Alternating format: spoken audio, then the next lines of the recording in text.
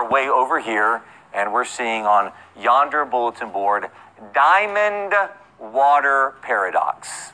All right? Ren, go ahead and get a microphone for me, please. And you can hear me, but I really want the rest of the class to look at them, Ren, and you tell them your answer here, okay?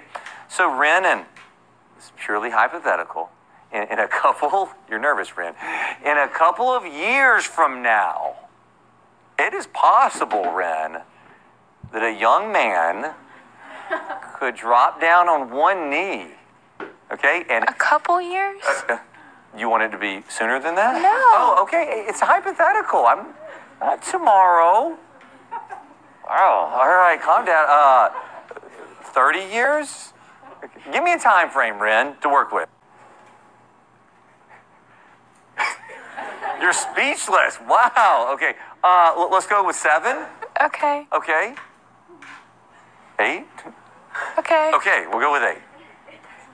It's hypothetical. All right. So drops down on one knee and says, Ren, will you just make me the happiest man in the universe by allowing me to spend the rest of our earthly temporal days together and be my wife? Now, before you answer, he takes out the ring, Ren.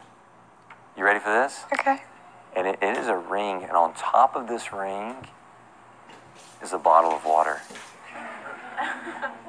Ren, that water represents purity, life-giving nourishment, energy, everything that symbolizes your future marriage. What are you going to say, Ren? Hydration is important. You're going to say hydration is important? No, it's a yes or no. You going to say yes to him? I give him an answer later. You just did, Ren. You just did. All right. There you go. Students watching with us, 8 years from now, right across Ren's path.